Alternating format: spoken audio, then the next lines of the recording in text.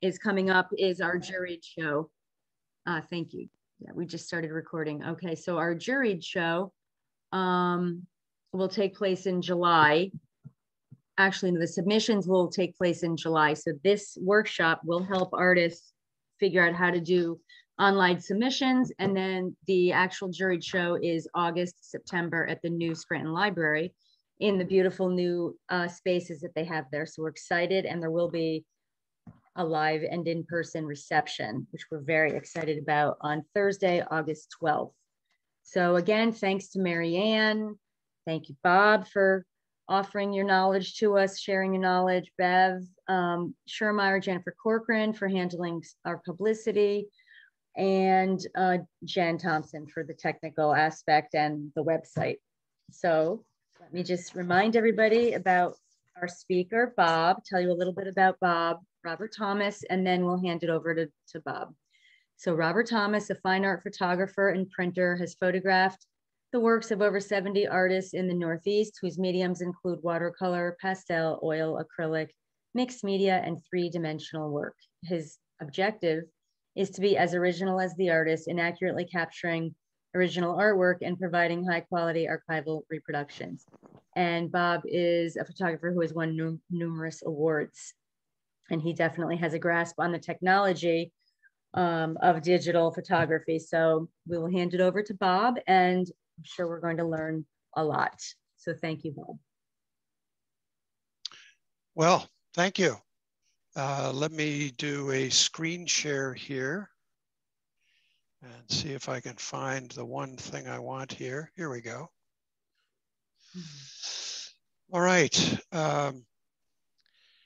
Tonight we're going to do a little bit of review.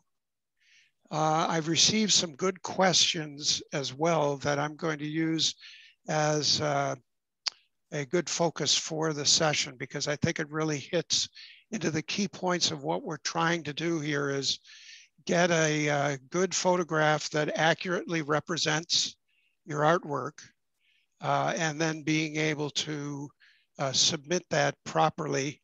I say properly because there's different requirements for different juried shows to a juried show or to submit on the web. So I'll do a little bit of review of what we talked about. And then I'm going to go to, like I say, I've received a couple of what I think very good questions that really hit the key points that hopefully will become takeaways for you and be able to give you a chance to create an image, adjust it so it accurately represents the original, and then be able to size it, name it, and submit it. So let's see if I can, there we go. So I'm not going to go into, why we photograph our art. We talked about that, what camera to use. As I had mentioned, we're really aiming at the main camera that most of us have with us almost all the time, our smartphone. And over the last few years, they become very capable to do the photography for artwork and then submittals. But I do want to spend a little time going into a review of the environment, just hitting on the key points, what tools are used or what applications are used to correct and adjust. And then we'll go into a demonstration where at the end of that, we'll go into how to set up the file size, the format, the color profile, and ultimately how to submit and send. So this is a repeat of the first session. As I had mentioned, outdoors is generally the easiest environment, given that you have good weather, not like it's raining right now or where you may be, or where it's really cold or whatever. But a cloudy day is an excellent day to photograph the lighting is excellent for photography of artwork. The only, if you will, negative of a cloudy day is that if you have a textured piece and you want to be able to get a little bit of those textures to show up through shadows of light, a sunny day will be maybe a better choice for you.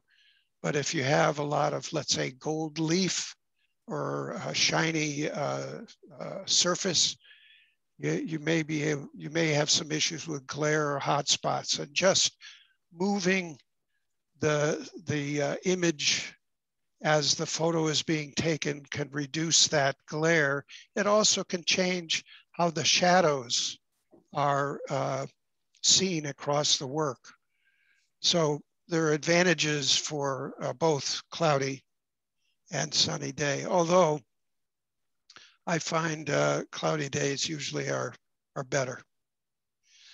So going indoors, we have different kinds of lights. And these kinds of lights can give a little bit of a color cast to the image when you photograph it. Usually a smartphone, I say usually, a smartphone will adjust for that difference between, let's say, what I have here, a warm color temperature like incandescent lights, or a cooler, more blue kind of light, fluorescent. Usually it will adjust for that, but I've received a good question where it seems that on some cases, it doesn't make the right kind of adjustment, and you have to do it in one of the applications, which I'll demonstrate. So the important point with interior lighting is that if you're lighting your artwork with lights, make sure they're the same. So if you're going to use incandescent or quartz lamps, and it's good to have two lights coming in from an angle toward the artwork, make sure they're the same. Don't mix incandescent and fluorescent. This just gives a view of what warm versus cool and daylight is. It shifts more towards the blue lights, but all cameras have something that's called white balance, which helps to neutralize the colors based on a neutral color in the image. And they should correct for, if you're shooting in warm white, you can correct for that more of a yellow tone. Or if you're shooting with fluorescents, which are more of a blue type light, it should adjust for that. I'll say again, should. Sometimes you may find it doesn't, and you have to make a manual adjustment after you take the photograph. And I'll show you how we do that. I mentioned mixed lighting is bad. It may be difficult to see in this image where I have cool light on the right and a warm light on the left, but the right-hand portion of this image is going to be with a color shift, and it's pretty difficult to, not impossible, but you want to minimize the amount of work that you do after you take the picture. Ideally, you take the picture and all you have to do is crop it and rename it and maybe size it. Many times you have to do a little bit of work, but you're giving yourself a lot more work if you use two different types of light. Setting up the artwork, staging the artwork. An easel is nice if you have one. If you don't, an assistant, somebody who can hold the artwork. You've got to look out for, the fingers. Sometimes you're really focused on getting that picture and You really should look all the way around the edges and making sure that it's being held straight. If you have an easel or you can rest it on a table, that won't move.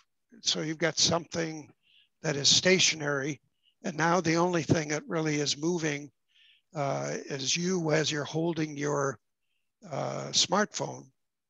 And it's much easier to line this up or to align it so that, again, there's less work after the picture is taken to get it what I call square and be able to crop it.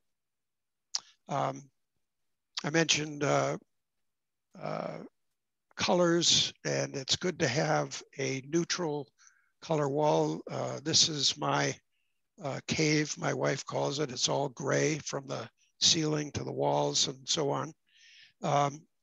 You don't need something quite that extreme, but you want to stay away from bright colors. So if you're out in the middle of a room, like I am here, that should be okay.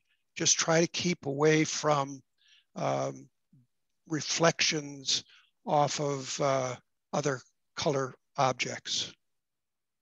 Here's an example, something I actually set up in that gray room where you've got this green velvet, or it could be a red painted wall in your house.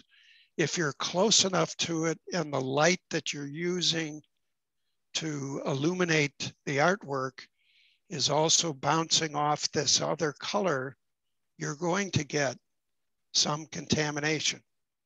And again, you could correct for it, but it's better to take the picture without the color contamination. Move to the center of the room so you're not getting strong reflections off of if you have dark colored walls or whatever. So minimize the extra work that you have to do. This is probably the ideal setup if you have a tripod and you've got a way of putting this flat against a wall. But if you get it on an easel, you just rotate the camera at the same angle as the artwork is on the easel. And I can show you that when I go through the demonstration. Lighting, it shouldn't be straight on. It's good to have two lights so you get even distribution of the light, and to have it at a 45, have the two lights at a 45-degree angle. Now getting into the programs or the apps, as we call them all now for smartphones, the standard applications that come with smartphones, be it Android phones or the Apple phones, could really be all that is needed to take the picture, and in many cases, to actually edit the picture and prepare it for being submitted. But we'll go into some apps that I talked about last time that have more capability. But I'm really talking about here, taking the picture versus adjusting and correcting the picture so it looks like your original. There are some advanced applications that give a lot more control and adjustment. I don't think that would be necessary for photographing artwork, but if you wanted to go out and, let's say, photograph waterfalls and see the slow motion of the waterfall, you have a lot of manual adjustment that you can get with these other applications. So these, again, are really to take the picture versus edit or manipulate once you have achieved the photo.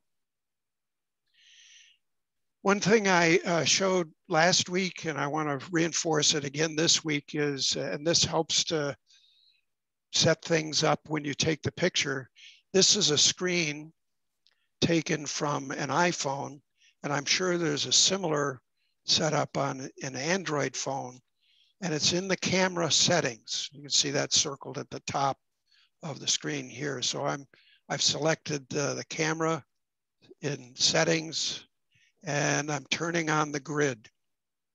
And the grid gives you some alignment when you're looking at taking the picture to make sure that, or help you so that you may not be rotated as you're holding the phone or shifted horizontally or vertically. All things that could be corrected with the application I showed last week, and I'll show you again tonight. But if you get a well lined up photograph, you don't have to do any of that. You just need to go to cropping around the artwork so that that's all that is ultimately in the image. So the grid allows you to better see the alignment before taking the picture. Camera settings, it's best to use a tripod. If you don't have a tripod, I take a lot of pictures without it. It just makes sure that you're gonna have an image that doesn't have any motion, especially if you're in not a very well lit area. You know, these smartphones, they don't call them smart for nothing. They figure out that you're in a little bit darker environment, and it will give what's called a longer exposure. And sometimes a longer exposure, especially if you move while it's taking the picture, you won't have a crisp image.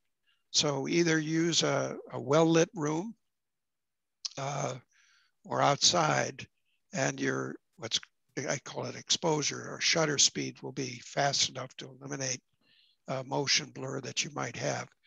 Yeah, a room like this that I'm in is certainly plenty for the smartphone. So it's I wouldn't be overly concerned, but it's just something to be aware of. I mentioned before that this thing called white balance sets what is white or neutral in the image. And smartphones really default to this auto white balance. And I'll show you this last item when I do my demonstration. This helps set a neutral point for an image. A gray or a white card is available to set the white balance if you need to correct that after you take the image. And like I say, I'll demonstrate an example of that. All right, we talked about this. This really, we're gonna go through this in the demonstration. You know, first you take the image, you've got to correct it, align it. You'll then crop it, and we'll go through naming, saving to your computer, how you can retrieve it. Either it's saved locally or it's saved in some cloud storage. The iCloud is Apple's cloud storage. And then how you upload that to the application. We'll fill out an application. How to get a high quality image. It's very easy when you take a picture, and I'll demonstrate this as well, that when you go to, let's say, send it, you can send a fairly small file. And that generally isn't what you want to submit to a application for a juried show. Most instructions for the juried shows will define the size of the file that they want to have submitted. And typically it's something like a 1 megabyte or so. And you can see down here, you can send automatically. There's a selection to send a small file, which is fine for email and somebody looking at it on a computer or looking especially on a phone. But you really want to receive or send bigger files for entry into these juried shows. So once you take the picture, now you have to get it to look right. Now I've seen some questions about modifying an image and that it's not allowed to modify an image. To me, that's different than correcting an image.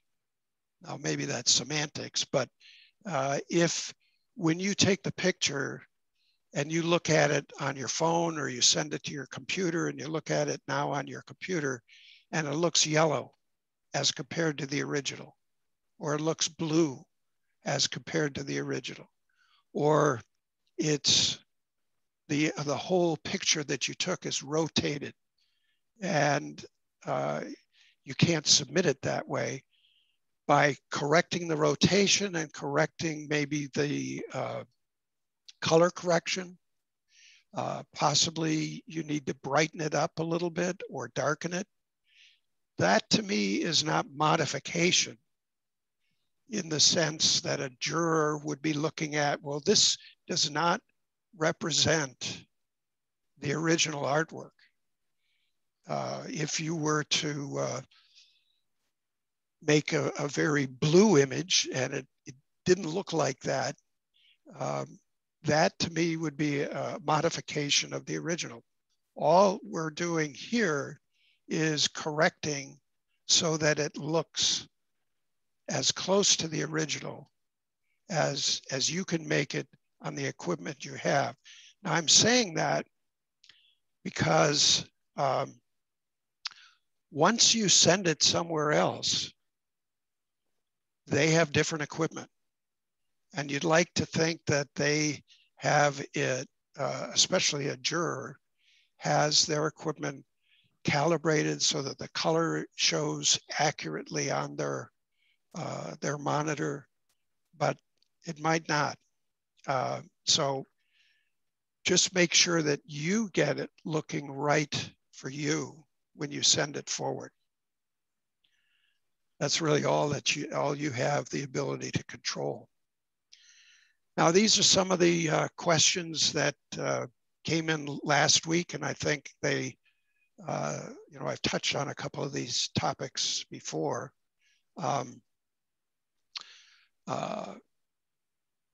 Sometimes different cameras and different environments will get an image that's either too blue or too red. And the prospectus for, let's say, the show says no digital alterations. Well, I would scratch the word alterations out. And yeah, I agree. You don't want to have alterations so that it's different and alters from the original, but you can have corrections so that it's accurate. I haven't had any real discussions with jurors about that, but otherwise you may have to have, a much fancier lighting setup and camera and all that, because I think every picture I've taken, I still have to make some corrections. So there's a difference between, as I say at the bottom, correction and alteration. The second question, after sending to somebody for a show, is a good idea to edit it. And I think I mentioned last week, it sort of depends on what you mean by edit it. If you find that as you look at it again, it's darker than the original, and you want to correct it and make it more accurate, I think that's fine. You may want to, if you had to make a significant change, you may want to resubmit that but an edit that changes the look as compared to the original is not a good idea. So as I say, there's a difference between image correction and alteration. Now here's a question that came in from Beverly. I see Beverly is here with us tonight, and I hope she doesn't mind my quoting her, but I think this is really the perfect question. And it really hits to the main thing that we're trying to accomplish with this session.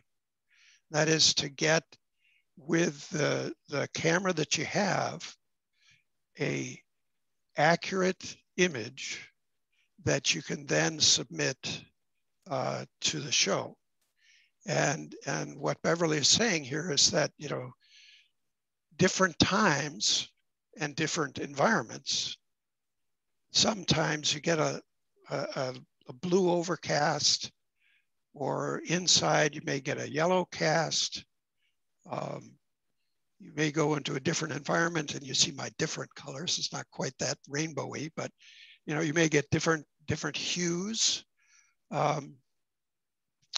And so what I would concentrate on tonight is how do you try to get first the photo and then get it to look like the original. As I mentioned, the smartphones, iPhone here, if that's what you're using, Beverly, should come pretty close to correcting the colors. But to get it exact is really, really difficult. And I mean, I've done a lot of printing for various artists. And that's really the only time that I have been able to get as close, and sometimes still not exactly the same as the original, because you have the original, and then you make a copy, you make a proof, a print, and you compare the two, and you may find, you know, the blue is off a little bit here, and so you've got to do an adjustment.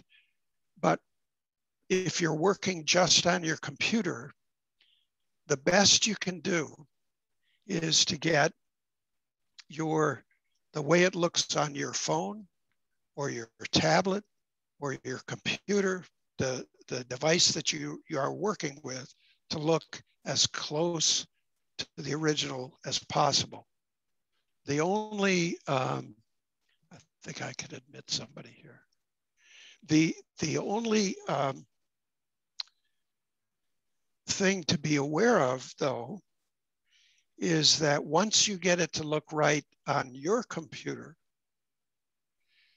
and when you send it off to somebody else, it might be I mean, it's not going to be dramatically different unless their computer is way off kilter, but I would expect jurors that are reviewing submissions have their computers set up properly, but it's going to be a little bit different. So if you want to get it to be exact, I mean, perfectly exact, it's going to be a challenge. You can get close, and that's really as far as you have to, I think, get. Beverly, though, sent me a couple examples, which I'm going to show, which are not close. Some of the yellow hue is really yellow. You know, and I don't know what the original looks like because I don't have it. But these images that you sent to me, Beverly,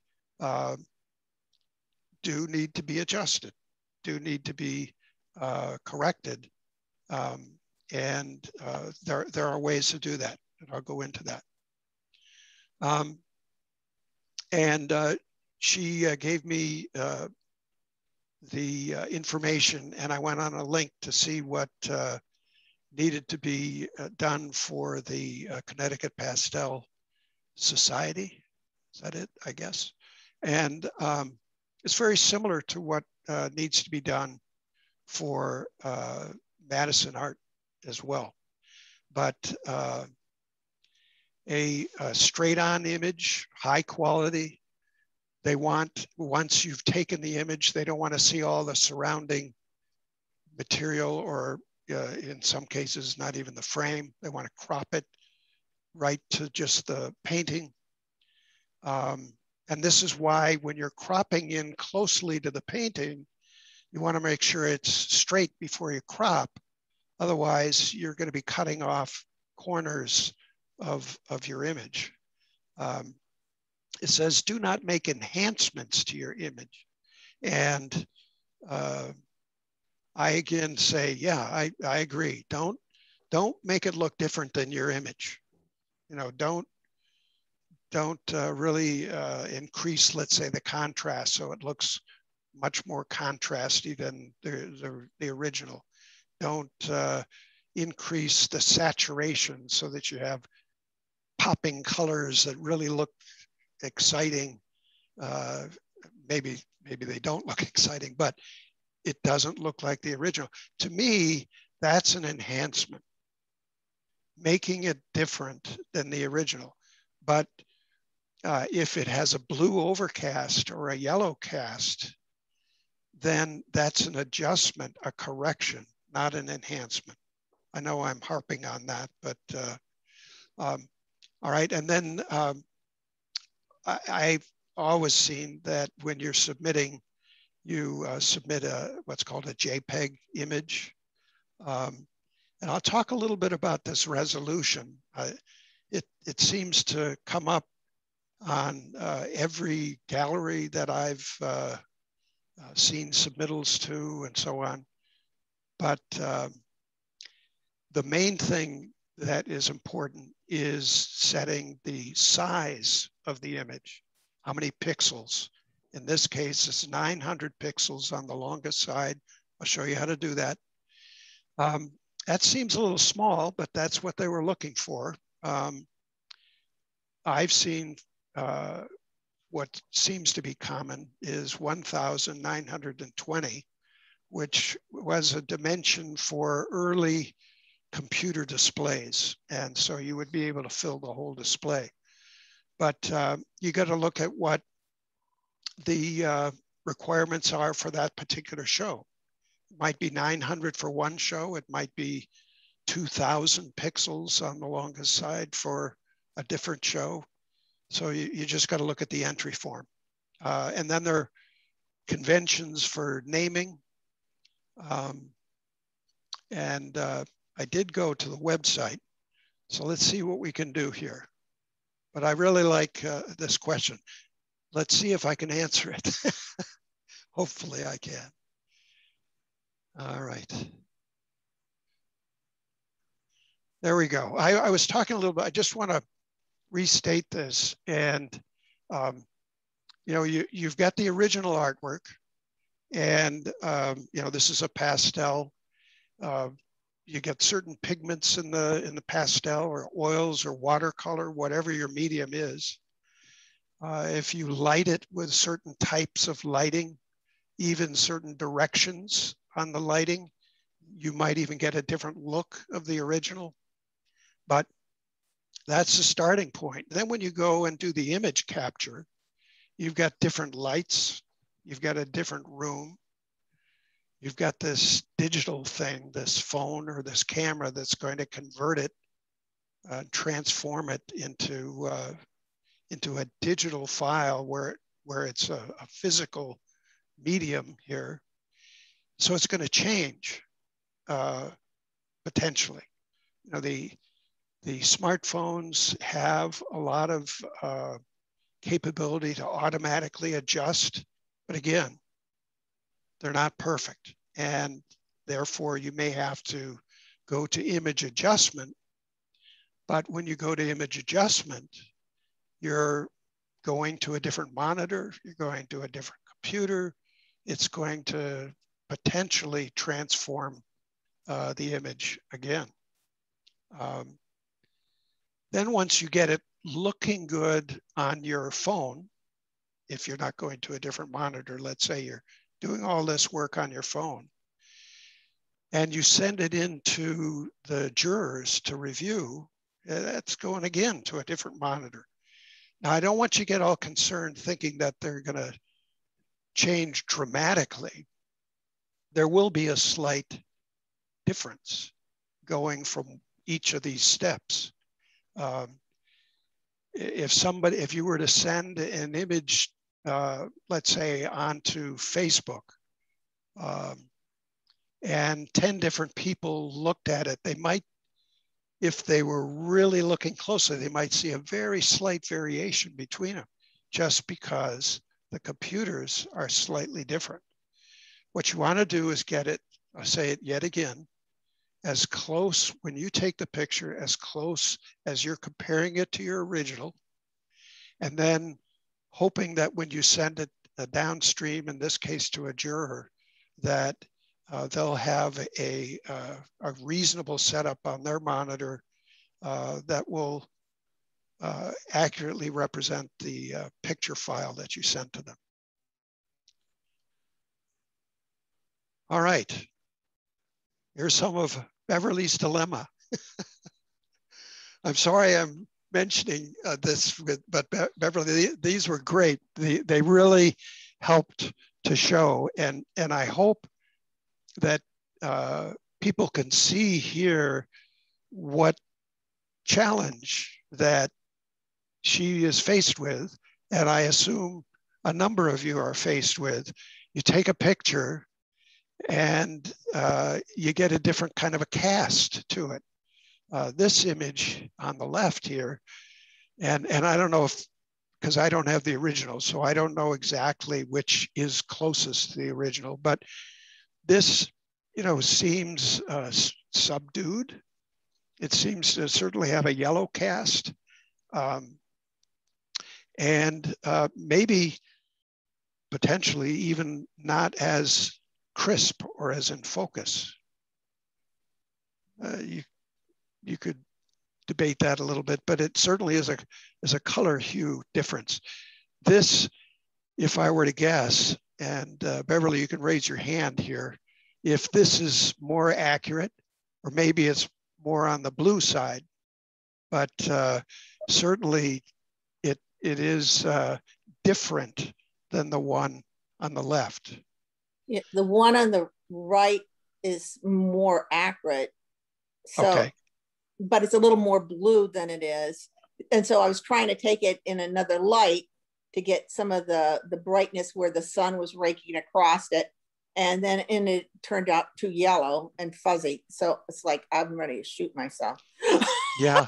Well, and what we'll do, I'm going to do a demonstration in a minute, but these are very good examples of what, like I say, obviously you're facing, and I would expect a number of people are facing, and maybe one day you get a great shot and another day you have to take several. But you get one that is close, and rather than trying to get the perfect photograph, you want to get one that is, crisp and so on, like this one on the right. And then we can adjust it. We can take some of the blue out by shifting the color balance slightly. And then again, you're looking at it either on your Dell computer, because in one of the emails you said you save the files, or you're looking at them on a Dell computer, and you want to make sure the adjustment looks like the original. Here's another example. This is also a little bit, you have to look a little closer, but in here, it seems to have more of a warmer tone, or a yellow tone, whereas the one on the right, less so. Especially you can look down here in the grass area,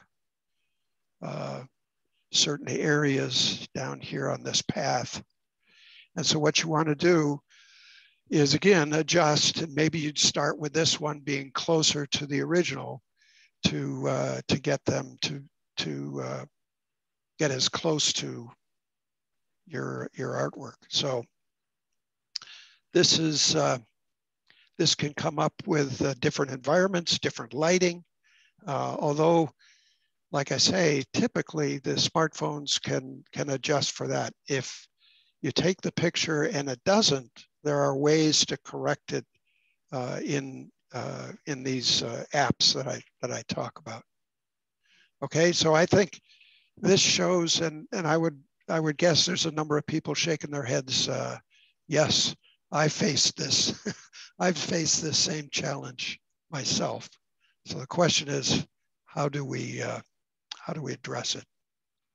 All right, let's see if we can come up with a way to demonstrate and achieve this. Just a quick review on the applications. I'm not going to go through all the screen share and all that stuff from last time. And if you've downloaded either the video or both the video from last session, as well as the slide set, I did a lot of screen captures walking through using Snapseed, as well as image size.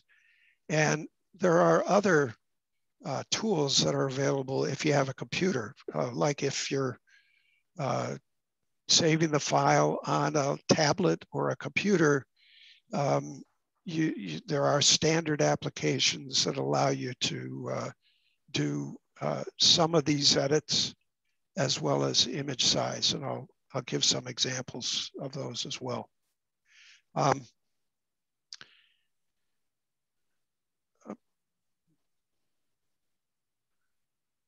Okay, I was just going to go through right from the website. This is maybe a little more detailed than what you folks have up at the Madison Art Society, mainly because it's probably people from a greater background of computers, not all part of one art society. But if I click on this link, can you see that? Does that come up on the screen? The Connecticut Pastel Society? Yes? Yeah, the website is there. The URL is there. Okay, good. All right, you see the website. And then if you want to submit, this is the instructions. This is sort of showing. I'm sorry? That's not showing. When you clicked on it, the website's not showing. Oh, okay. Is this photo preparation showing? No. All right. Let me see what I'm doing here. I just stopped my share.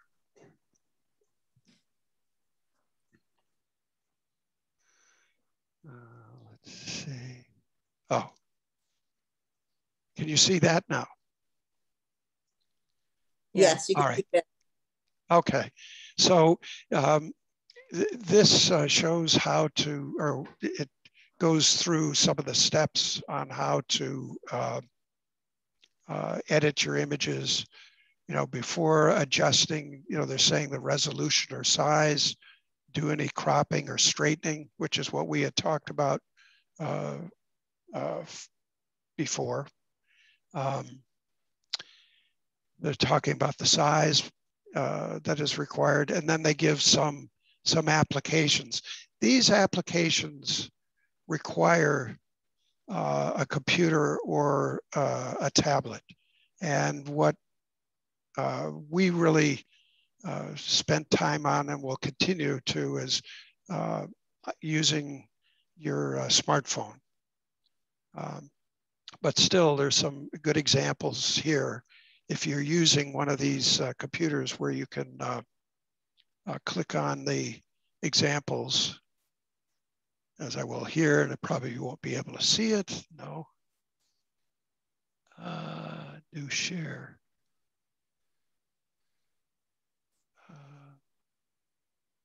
Maybe I should stop trying to do all these other shares. Oh. Go back to this. Okay. yeah, I'm not able to shift between all the different shares. So let me get to my demonstration, and it'd probably be easier to see the things than my trying to flip through those shares. Okay. Stop share.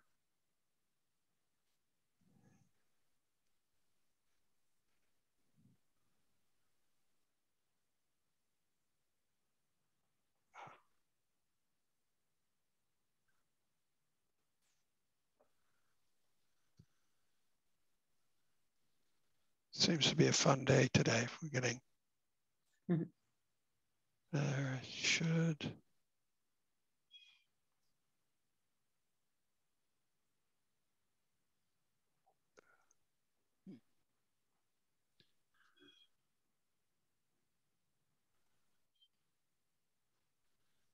There.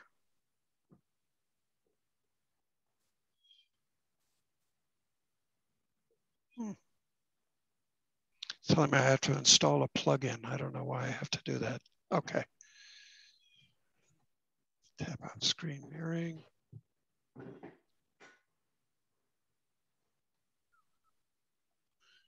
All right. Finally, hopefully, you see this thing that says screen mirroring. All right. Can you see my camera? All right. So then finally, we can get to the demonstration. I'm not going to move around quickly here because I don't want anybody to get motion sickness. But here's an example that I'm going to use for photographing this artwork.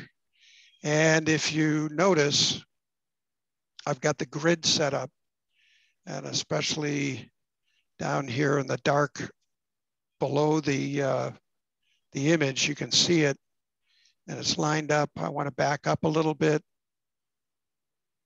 to get the photo fully in there.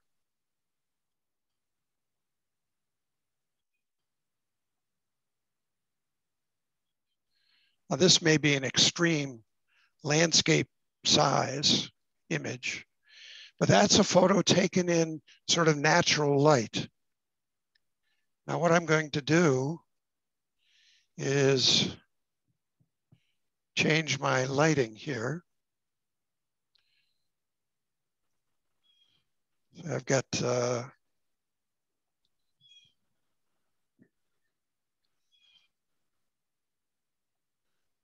so this is sort of a, as you can tell, sort of a yellow light.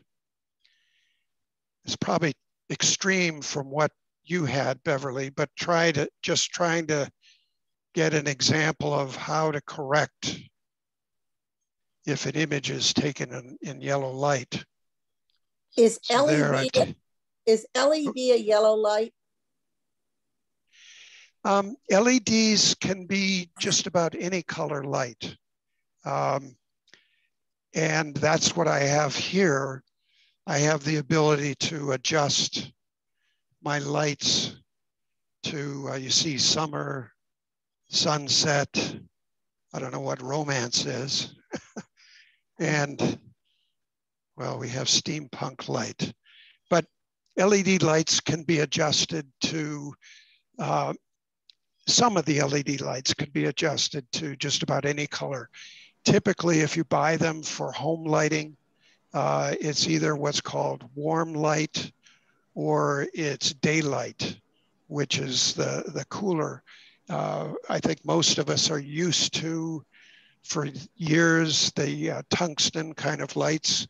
And in living rooms and so on, you'd want the warm light. But so I'm going to set back to daylight there.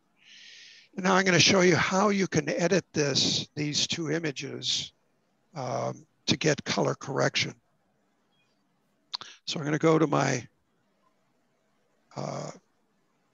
application, the Snapseed application. And I have one of your images there. I'm going to open up a new one. Oop, going the wrong way.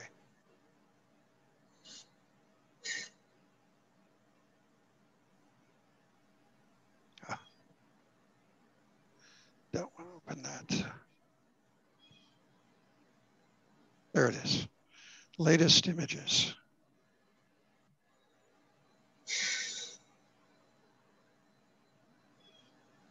Here's the one that I shot that was red. You can probably see that. And again, I'm in this application called Snapseed. I go down to the bottom center of the screen for tools, click on that. And if you recall, last week, we went through a demonstration of how to set the perspective. We're going to take a look at that. So that's in the second row, second from the left perspective. And I've got the free set there. And I can, again, I like to use these little sort of pens, allows with my fat fingers, allows me to move things easier. But the grid gets, if you can see, the grid is getting a little bit more higher resolution. I notice that I've got this tilted back a bit, so I may have to adjust here and here to get that lined up. How does the bottom look? It's got to be adjusted here.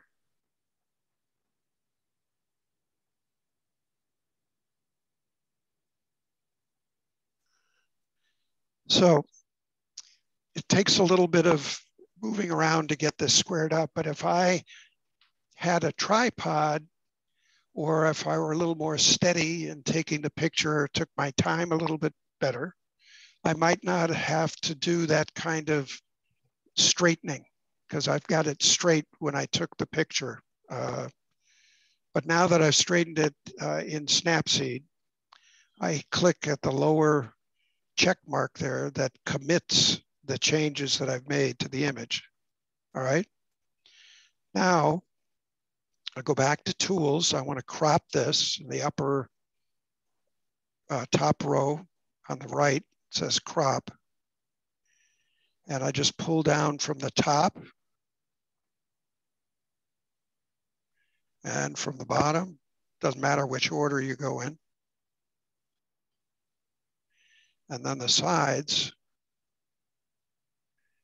till all you really have is the image, the artwork selected. You can still see, you know, what was the total image and, you know, the total picture I took.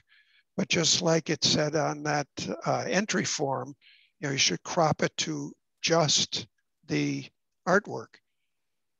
Now, this change hasn't taken place until I click again on that little check mark, and you'll see the screen just pop up with the photo of the artwork itself.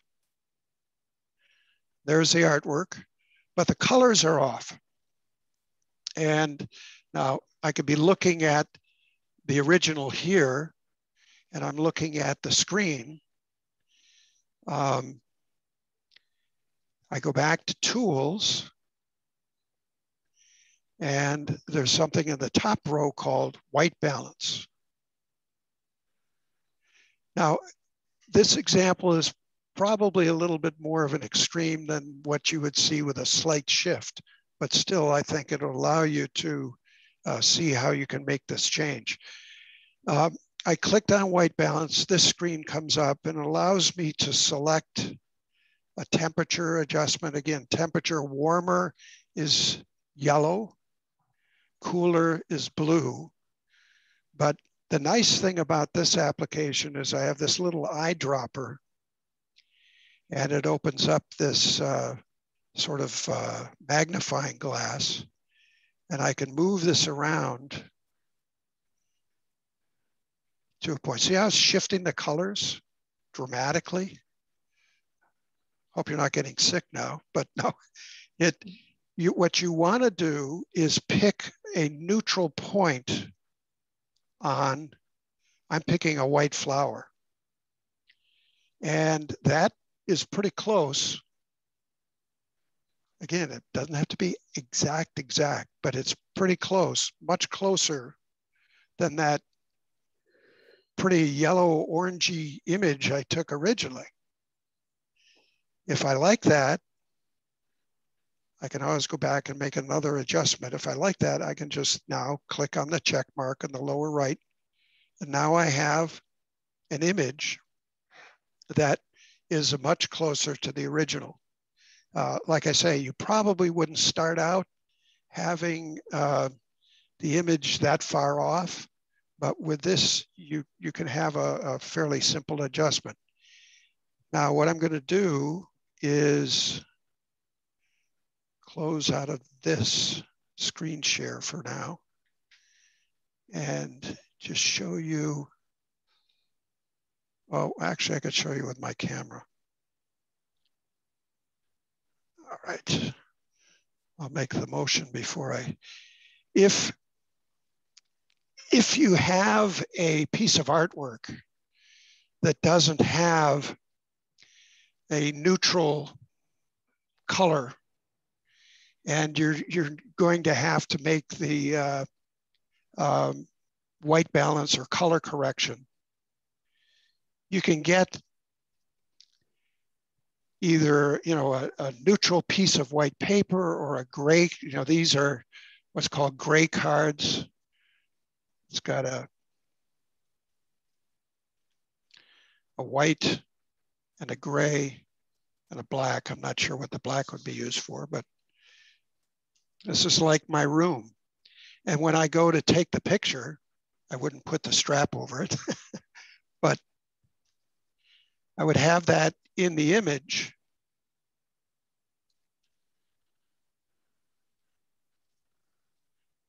I find a way to get it in the image.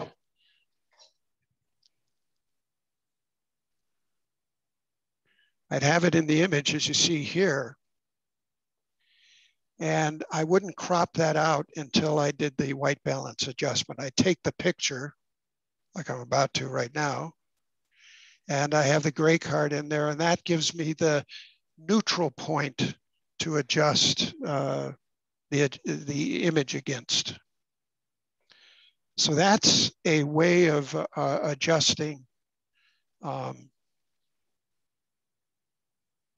the color tone that you might get with a picture that you take. I'm going to close out this share and go back. There is a question here, which Sure. I mean, I know you're covering lighting quite a bit. Is there a selection of lighting options on the iPhone? If yes, where is it? That's from Lucia Shanwen Sopo. Okay. The iPhone does something that is supposed to help out with our vision. It's called night mode, and it removes some of the blue from the display that you see, and that's the color adjustment that is made with the phone itself. And I would suggest turning, like if you can set when this night mode, this shift of removing more blue from the display that is shining in your face, you can set the time when that happens. I just suggest with an iPhone, if you have this night mode, to turn it off, because Beverly, I don't know if you're taking a picture at a let's say a later time of the day, you'll actually have a different look on the screen with night mode on versus off. I mean, it's a good thing if you're reading a lot of emails or you're reading a book or something like that on your tablet or on your phone, but it does shift the colors a bit when you go between night mode and not. So I don't know if I answer the question as far as color shift with an iPhone. When the question was asked about is there a different light, it's really not the illumination. You're not like a flash on the iPhone, but yeah, night mode can get in the way of color correcting. All right, let's see. Go back to share screen.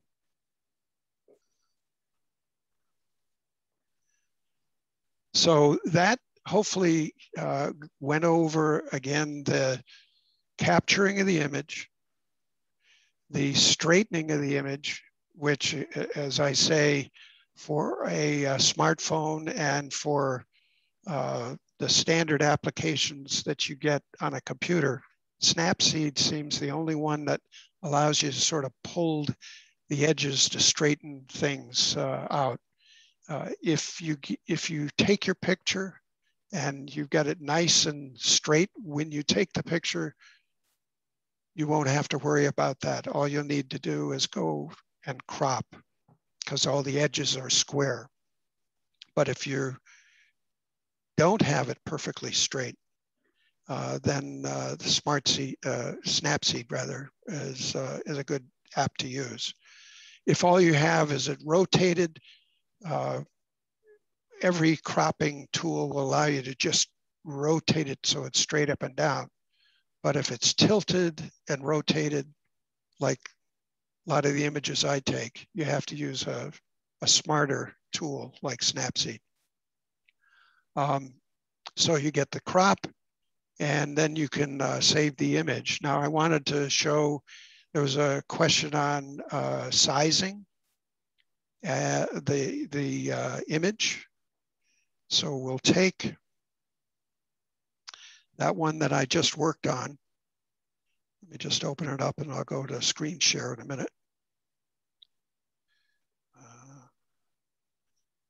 There it is.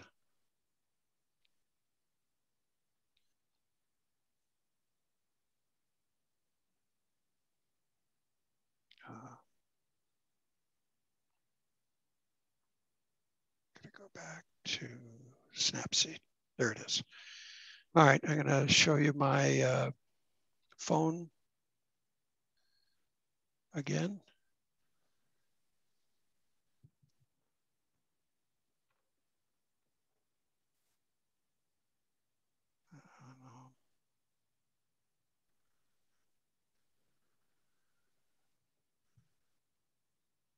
There. You should see. All right, we're back to Snapseed. I have gone through the steps of color correction and cropping. And now what we want to do is resize it and rename it so it can be sent into a juried entry. So you click on the export, because I've finished everything I needed to do in the correction of the image. And I'm going to save a copy of this, save it back to my photos program. And it is now saved, and I can get that from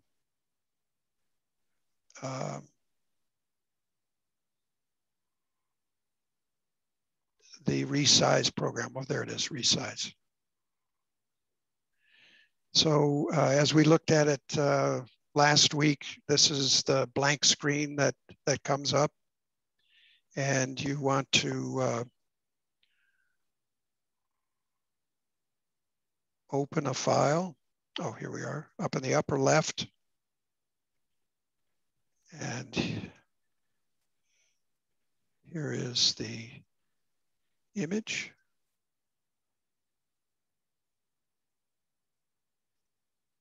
So I've pulled this file out of my photos library, And you see at the top, I had preset this, but you can select what is required for the entry of that show.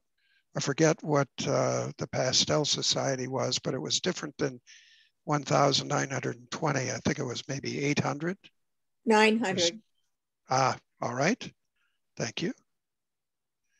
Just put in the 900 and I went back, and it automatically, when you have that little linkage between the two highlighted that it's on, it automatically adjusts the height. So in this case, it's 900 by 330. And you can see it's going to make a pretty small file. Just below the image itself, the picture itself, you see it was originally about 1.7 megabytes, and making it 900 pixels wide by 330 high. It's going to make a relatively small file, but that's what was requested for this show. For Madison, as I've seen, it's typically 1,920.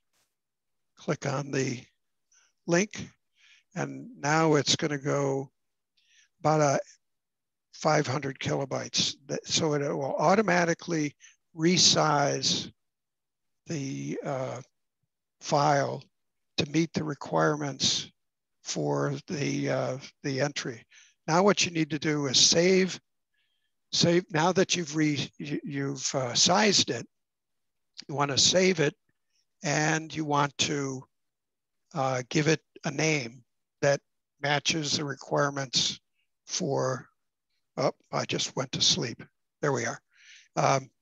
The requirements for the entry. Now I click on this right here in the center, not in the center, but this little sort of triangle here.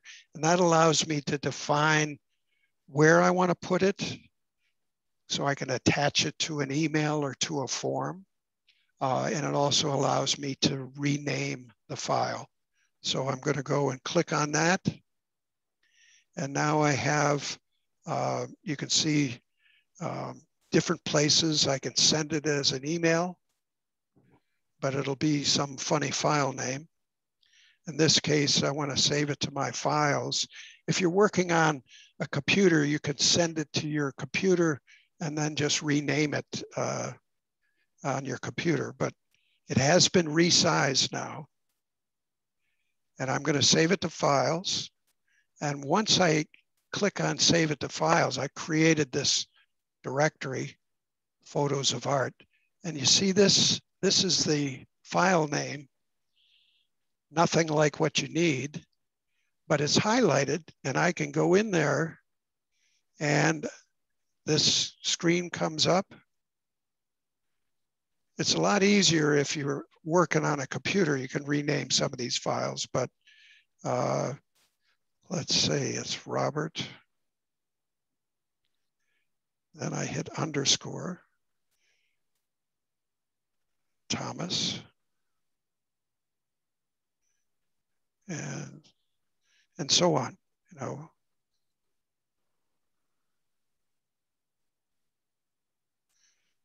Oh yeah, that's how you spell it. Mm-hmm. There.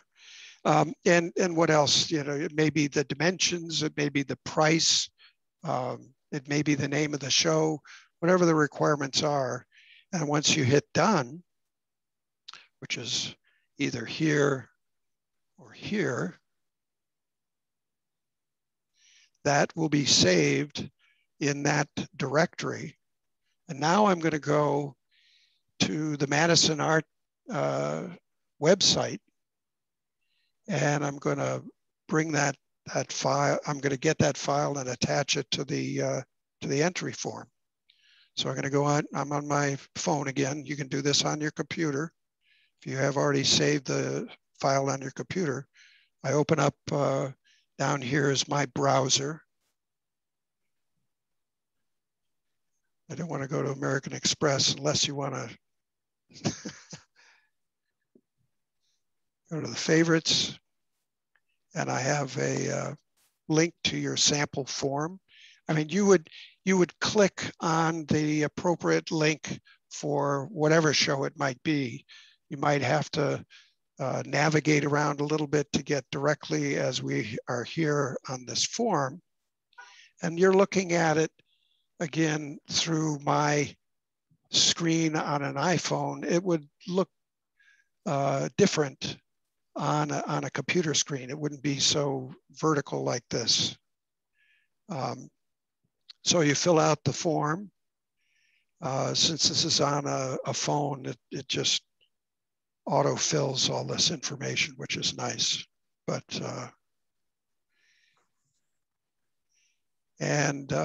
you know, you fill the, you know, the title, what did I call it? Floral.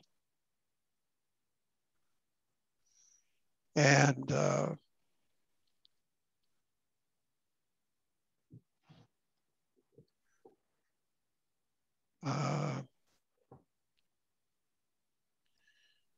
we don't need to take too much time here, but landscape and floral. Now the key thing here, and I sort of skipped over it, right here, you got to pick the file for the entry. Okay, so I filled this out. It's still ready to be chosen. So I click on that, and I'm going to go to, in this case, I'm going to browse, and I'm going to look. Or is it back in my photo library? Photos of art. Oh, the test.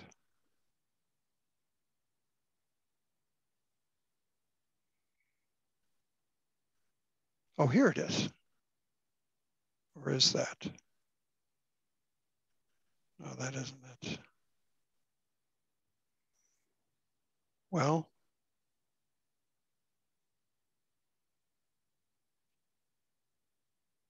maybe it hasn't gotten up there yet.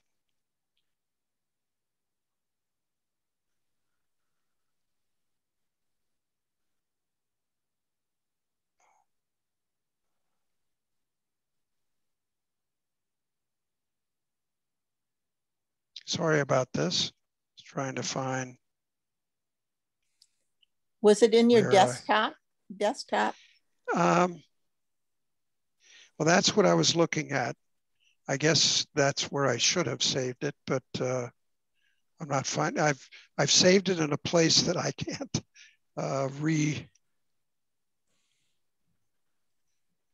Didn't you put in photos of art? Your photos of art? I did. I saw that. There was a blue folder there you had.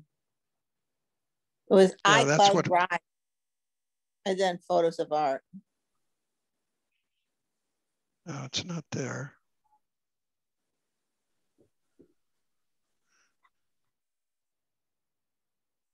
Documents.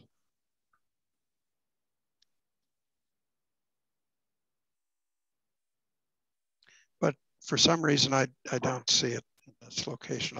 Maybe I'll work last time. I thought you put it under desktop.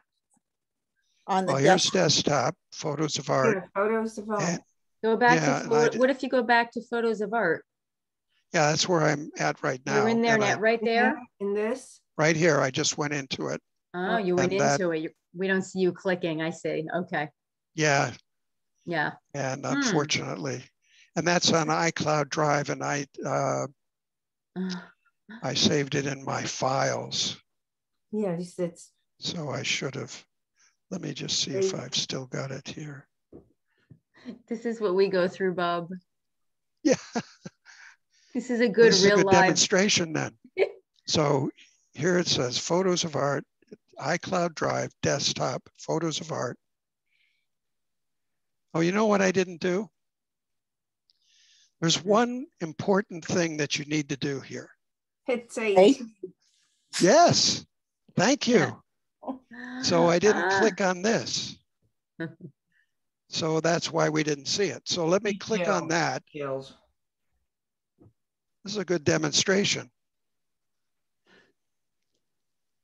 And oh yes, this is the one thing I don't like about this Resize app.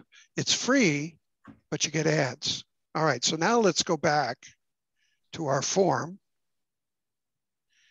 and see if it's iCloud Drive. I mean, desktop, photos of art.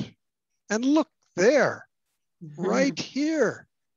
Oops, we're looking at every slide, unfortunately. Right here, it is. So we're on, by the way. It works when you press save. Yes. So now what I do is I click on that and you can see it is connected to the form, and you can just send that forward. So I'm glad I made that error in a way. It just shows that you got to, go through the steps and do the save. It is a little bit easier if you're doing it on a computer. The screen is a little bit smaller and so on, but hitting the save button always makes it a lot better. So I'm going to stop this share and go back to the presentation. And I'm way out here a little bit. Okay. Page back down to where I was.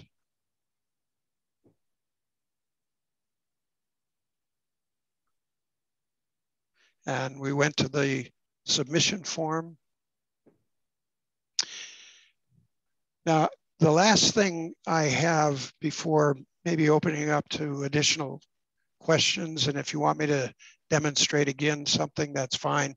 How much time have we got here? We're at 8 o'clock, okay. 8:01. All right. So. There's been this discussion about pixels per inch or dots per inch, DPI, PPI, DPI, sizing for the file. And I really don't want to get into a debate with a juror or a gallery about that. But essentially, when you're dealing with the web and sending files over the web, the most important thing in sizing are really two things. Is, the number of pixels, be it 900 pixels or 1900 pixels on the longest dimension. That sets the size of the file, as well as something I didn't go over this week, but I talked about last week, was the quality setting for the JPEG.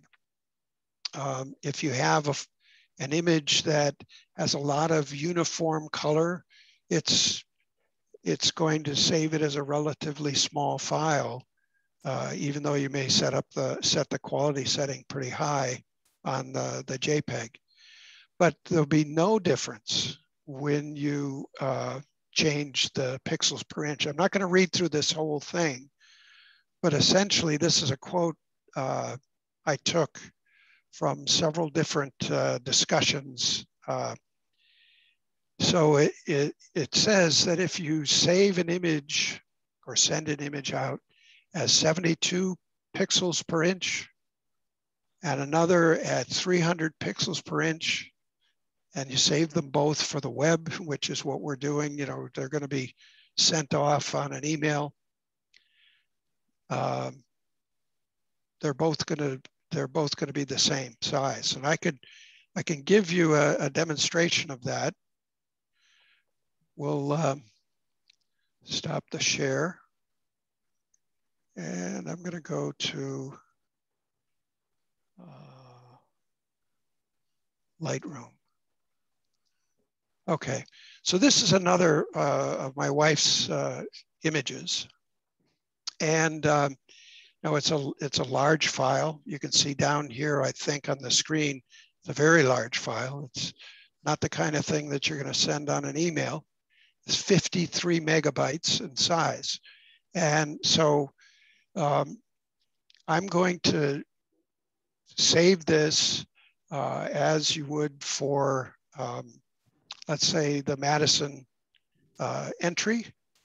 So I'm going to, this is a program that you can use on the computer, allows you to export the files. And I'm going to give it a custom name. You know, this is just for this example.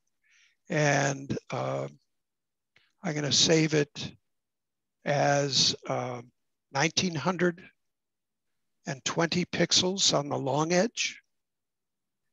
And I'm going to give it a resolution of 72, okay? 72 pixels per inch, which a lot of entry forms say, you know, either 72 or 300. So here's a quality setting that I can set on the JPEG. And now I'm going to export it to a directory that I set up for Madison Art Society. So that is crunching through, making this a smaller file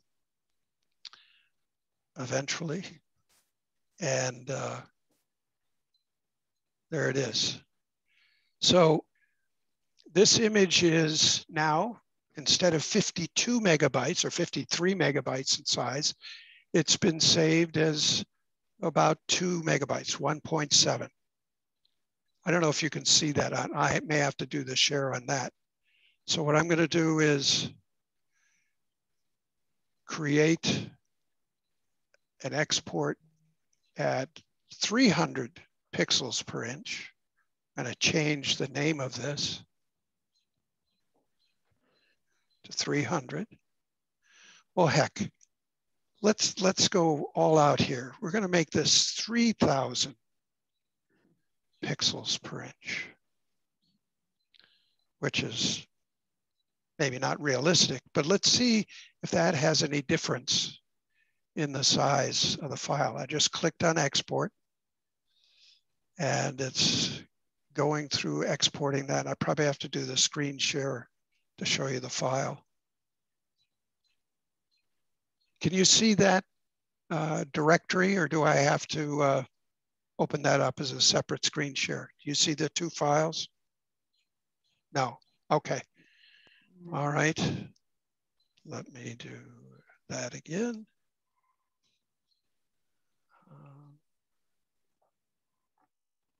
There we are. Can you see it now?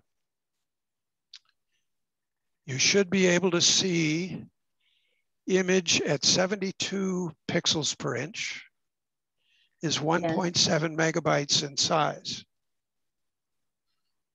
Image at 3,000 pixels per inch is 1.7 megabytes in size. There's really no difference at all.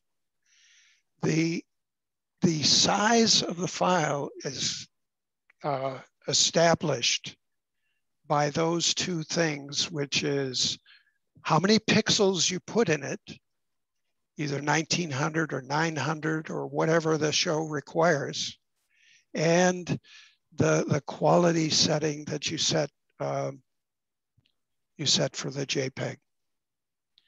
But if a juror or a gallery says you must send these to me at 300 pixels per inch, well, just set that setting, but it won't change the size of the file.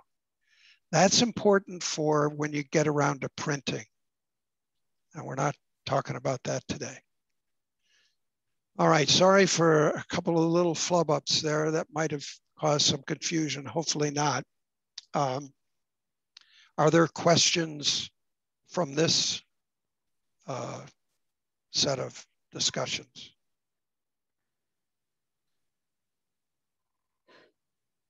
Anybody? Here's your chance to get some expert advice from Bob. And I will offer to the group that, you know, if you're, you know, you'll get this recording and see where I forgot to hit save. And you'll also get, the presentation just as you did before. But if when you're getting ready for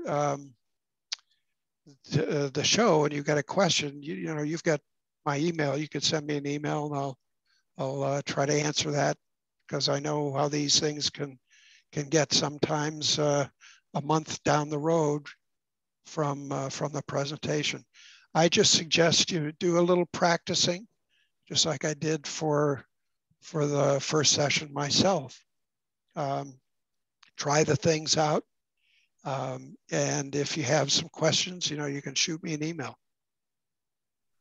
Bob, you said you saved it on iCloud, when you did it. If you said Right. just save it on your photos, would it Yep. save your name and Bob Thompson, Floral, blah, blah, blah? So it would be there, but you just don't see it until you send it out somewhere? Right. The reason I saved it on iCloud and in that directory was because I had that set up so that when I opened up the form for the Madison Art Society, I could show how that could get attached. I didn't want to go back to my photos. But you could, directory. right? Yeah. I would. You could save it to photos. I'd probably put it in a directory on my computer drive, because you're going to have two of the same. It's going to be named differently, but they're the same image. One which will probably be quite a bit smaller than your original, but you could do that. You could put it in photos. You just want to be able to find it and find the right one when you attach it to the entry form. So from your iPhone, I've never done that. I've never gone to iCloud from my iPhone. Okay. Yeah, I know. I mean, you can do that's that. A big And question like you said, for me too. That might have to be another one down the line, another presentation, because it's the Google Drive, the iCloud, all of these. Yeah, they've got all these crazy things. Those options that some people might not I'll put a couple understand. slides together that show screenshots of saving to your photos library from your iPhone, and then being able to pick it up and enter it on the form. That's probably 2 or 3 slides, but yeah, it's a good question. If you're used to doing these things on the phone and then saving it back into your photos library on your iPhone, then you want to see how that works. Yeah, normally I save it, I send it as an email to myself, download the email to my big computer downstairs, name it there and save it there. So right. I've never done it on my iPhone. I've never used the iCloud library. Right, okay. That's the way we do it too, Beverly. Yeah. You save it on your computer. Well, I was not sure that everyone had a separate computer. If all you have is a phone, you can save it to iCloud, but in this case, you want to just save it to photos, which you can do directly on your phone as well. So I'll make up whatever, 2, 3, maybe 4 slides that shows screenshots of how you would save it to your photos library directly. So you don't have to, like you're doing, Beverly, emailing it to yourself, then going to your other computer, and then changing the name at that other computer, and then saving it in your photos library, or picking it up from your other computer. Has anyone else tried practicing? Any of our other people here can unmute yourself and answer. We're shy tonight.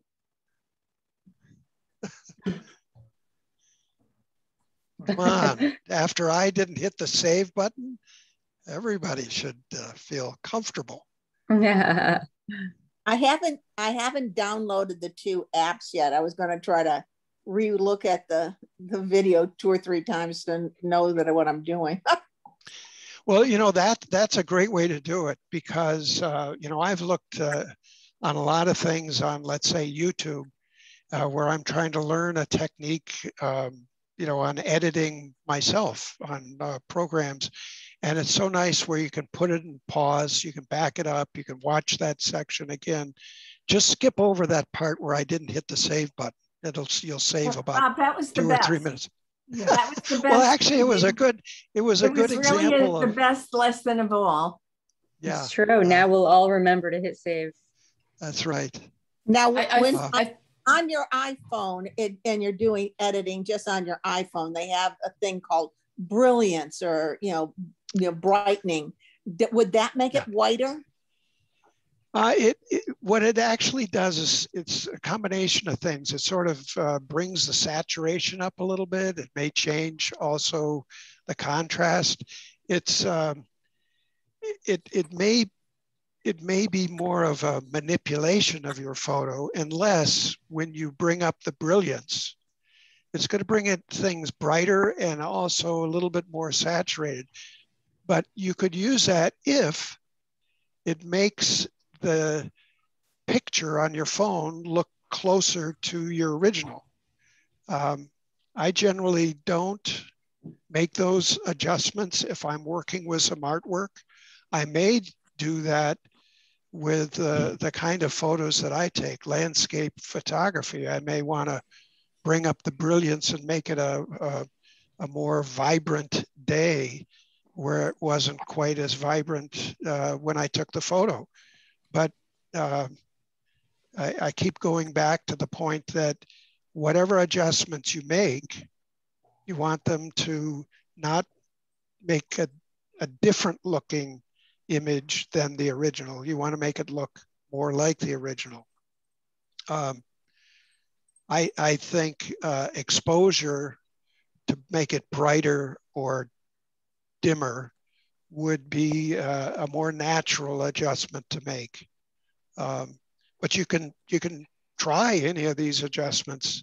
And like I say, if it makes it look closer to the original, then go with that adjustment.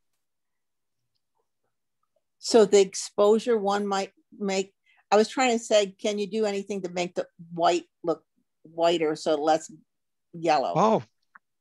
Oh, well, the best thing to do with that is to change the, I forget what the term is. You're not going to see the screen open up because I'm bringing up my photos. I forget what they call it in photos. So I'm opening up an image, which of course you can't see. And I'm going to click on edit. And now, of course, I'm on a computer, which is different than on my phone. On the computer, the Photos app has all kinds of extra stuff. Wish they'd make them all the same. So I'm clicking on an image on my phone, and then it says edit. And when I click on edit, it has these things. Exposure is the first one. But what I would do, again, I'm talking about an iPhone, it'd be similar on an Android phone, but it probably says something different. There's something called warmth. I don't know why they picked these words, but warmth. So I'm looking at one of your images now, Beverly. Yeah. I've opened it up. And if I move the warmth over in one direction, in this case, negative, it's less warm, and therefore it's getting cool, which means it's getting blue. Or yes, that's what happens. Yeah. If I go the other direction and get positive in the setting, the image overall, it's not just one area, but the image overall is getting more yellow or warmer. So warmth is in the Photos app is really adjusting sort of the overall color temperature of the image. Okay. There are ways that you can change just, let's say, the highlights. but that would be more in brightness, that kind of thing. But if you've got something that's too blue overall or too yellow overall, what you're really looking to do is to change the color balance. In the case of the iPhone, it's warmth. Okay. Okay. Thank you. Okay. Okay, so it's 8:19. Any other questions for Bob? So I wonder what that would be for an Android, what Bev just asked. So if it's warmth on the iPhone, yeah, whatever that setting would be. I'll look it up. Yeah. I'll look that up. If they were using a more accurate term, it would be color balance or white balance, something like that. That's essentially what you're doing when you're adjusting the warmth on the iPhone. So. Okay. Well, I think two things that are very clear from tonight is to save your image after you edit it. Absolutely. And don't worry about DPI. Yeah, but also worry about pixels only. 900 if asked for, like the Pastel Society. Generally speaking, 1920 on the widest measurement. Those are the two things that are jumping out. Yeah. When you're resizing it, you want to look at what the requirements are for that entry. They may be different. So if you sized it to 900 last time, it may be different. So just make sure you check what the instructions are for that entry. All right. Well, this was timely because, as everybody knows, we have a juried show coming up and the submissions will begin. I think July 25th is when online submissions will begin for about a week. And so we will put to use everything that you've gone over with us, Bob, in order to be able to. And like I say, if there are questions that come into Jen or to you or Marianne, or somebody has a question, you want to shoot me an email, Wow, that's very kind of you, because what we generally do is with our prospectus that will go out soon, we give some instructions as to how to submit online, nothing like the detail that you've gone into, of course. But then we have a support person available to the members, to the artists that are submitting. And it's generally Melissa Amosi and or Janine Robertson. So if they're stumped, then Bob, you can be their go-to. Yeah, be glad to. Sometimes it does get complicated if something's on the cloud and they don't know how to help the people pull it off, or that's even a little bit beyond me. I need to get that storage system figured out better, as well. So, all right. Well, one other little tip, as I mentioned to you before the whole group came on, back up your files. Have more than one backup. You don't want to lose these files. Yeah. I'll leave you with that. In a little nutshell, tell us what you told me and Jen before about the 3 systems for backing up. Well, the best way to make sure that you won't lose your files is what's called 3, 2, 1. You have 3 backups, believe it or not, for you have three versions of a file. So you have one that's maybe your working file on your computer or on your iPhone. If you're doing things on a computer, you have an external drive as a backup that backs up, automatically any changes that you make to the files. And so that's 2 versions of the file. And then you have one offsite. Hopefully you never have any catastrophic accident or fire or something like that, but that's where the cloud comes in. It's something offsite. It could be offsite if you have an office that's away from your home and you have a second hard drive that is stored at the office that you update periodically. But the cloud can get updated almost immediately. So that maybe is the overly cautious way, but the way that is dangerous is one version of the file. Yeah. All right. Two is better. Well, that's important. And yeah, everybody hopefully will heed that advice.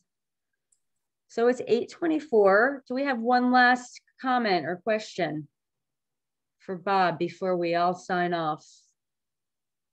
Well, I just want to apologize again to everyone. I'm sorry that I sent you the wrong Zoom link. I promise I won't do it again. Don't worry, Marianne, you're busy. We're all busy. And I'm glad that the 20 of us that did sign on stuck with it and tried and then got your new email. Okay, good. So for the people that pooped out on us, they're going to have to watch this if they decide to, if they can find it. As everybody knows, this will be on our website probably very soon because Jen Thompson is so wonderful at dealing with the technology for us. So you can refer to this once again, watch the previous one from last week by Bob or watch this one again. And I think we'll all be much further along than where we were before you came and spoke to us, Bob. So we very much appreciate it. All and right. Everybody that's helped, thank you very much for pulling this together. Marianne and everybody else, Bev and Jen, the two Jens. So thank Bob. You, Hillary. Thank you, Hillary, and thank you, Jen. All right. Thanks again, everybody. And thank you, Bob. Thanks, guys. Bye. Have a good evening. Bye. Thank Bye. you, Bob. Thank you. Thank you, Okay. Bob. Thank Take you, care. Bob.